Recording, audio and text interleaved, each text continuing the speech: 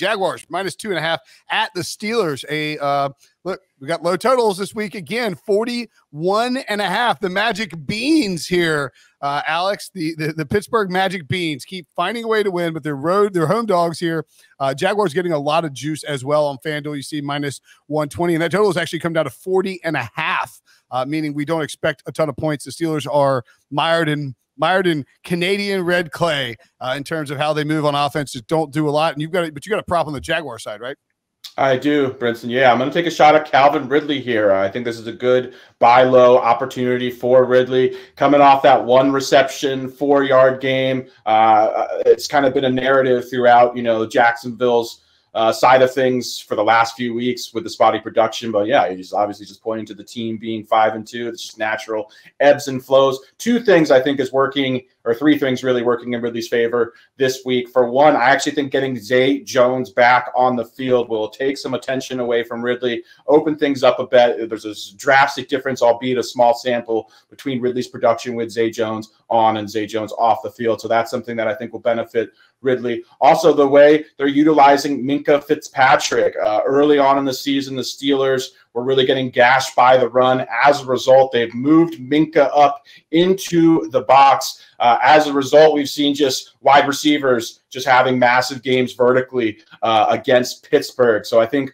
with that adjustment being made and Pittsburgh having won as a result, I think they're going to kind of stick with Minkah playing closer to the line of scrimmage and these 2 perimeter corners for Pittsburgh at just this stage of their career, I think are really overmatched. And I just think there's some squeaky wheel narrative here with Ridley as well. He's just been just a massive talking point. He's in the contract year. I just feel like this is a great matchup on paper for him to get going. At only 50 yards, I love it as well. Steelers giving up the 3rd most yards per game in the NFL this season. So checks all the boxes for me here.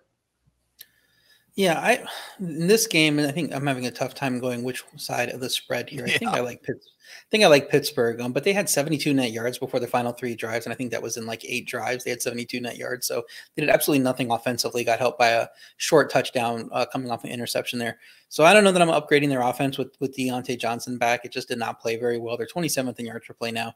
Jacksonville's defense good versus the run on 3rd down and in the red zone. So I mean, they could limit them pretty well in this game defensively. Pittsburgh 4-2 despite almost a full yard per play differential to the negative side, 0.9 negative yard per play differential. They were been outgained in all 4 wins, so it really is Magic Beans.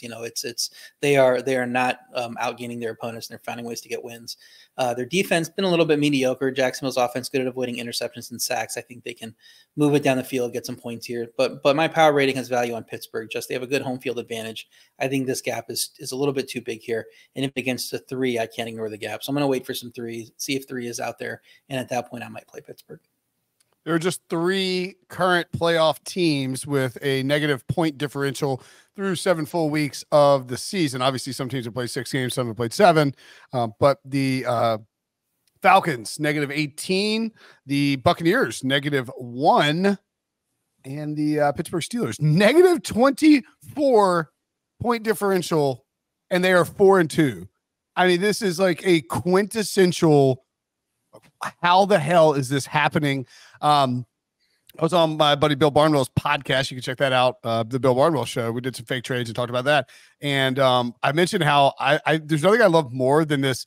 And CBS has done a great job with it. Like cutting to Matt Canada in the offensive coordinator, like in the coaching booth.